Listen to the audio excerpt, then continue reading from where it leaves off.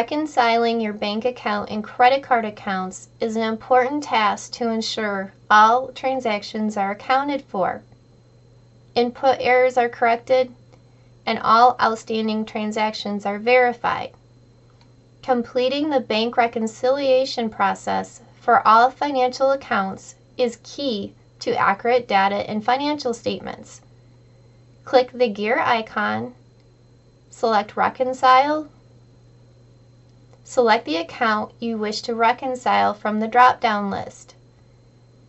Refer to the bank statement to verify the beginning balance, enter the ending balance, and enter the ending date. Click Start Reconciling.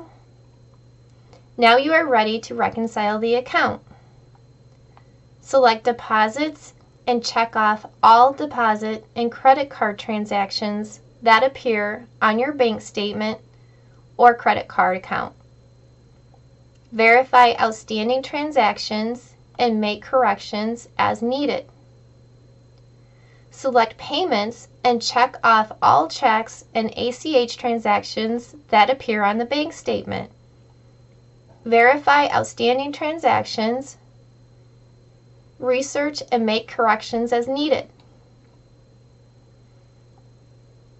You can click Edit Info to change the ending balance or statement date. Verify that the following match the bank statement: the beginning balance, the statement ending balance, the payments total, and the deposits total. The difference should be 0 when you are done. Click the drop-down arrow to choose one of the following options. You can choose Finish Now to complete the bank reconciliation process. You can Save for Later to save your work and resume later. You can choose Close Without Saving to start over. Your work will not be saved. Now that we have completed a successful bank reconciliation in QuickBooks, you can click Done or View Report. A reconciliation report will open, providing summary and detailed information. If you are no longer in the Reconcile window, click Gear and then select Reconcile.